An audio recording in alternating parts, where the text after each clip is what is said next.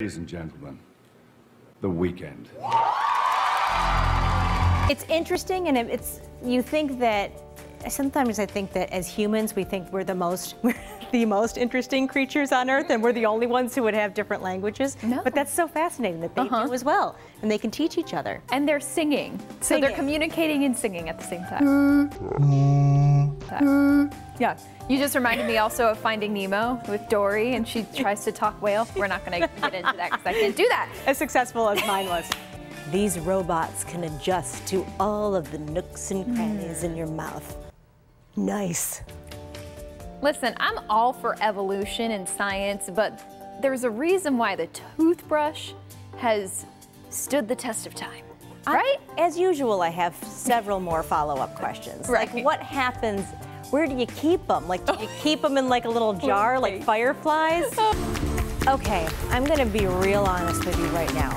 Our producer Michelle and I spent about 10 minutes today trying to come up with a fancy name for people who are obsessed with hockey. We came up with puckheads, barn animals, and some others that really probably aren't suitable for TV at all. So after all that, we decided to just go with hockey fans. We know, it's boring. We tried. They will also have a petition there that people can sign to renew their support of the project.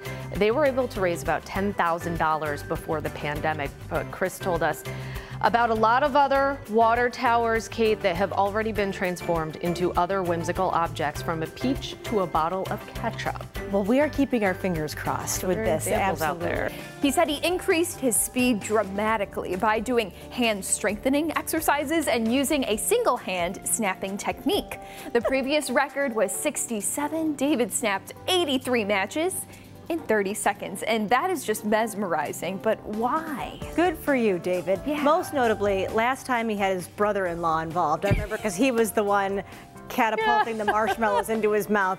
Now he has a child involved. Like the adults are like, we're out, David. Yep. Every time there's some sort of hangover remedy, the first thing is always, well, you could not overindulge. But if you're looking that up, if you're looking at it to begin with, most of the time you're probably, it's already too late. It's already gone. You're like, please help me. My head hurts, and it's a big mess. And that is Most Buffalo for today. Thanks so much for being here. I'm Kate Welshofer. Be well, stay well. We'll see you next time.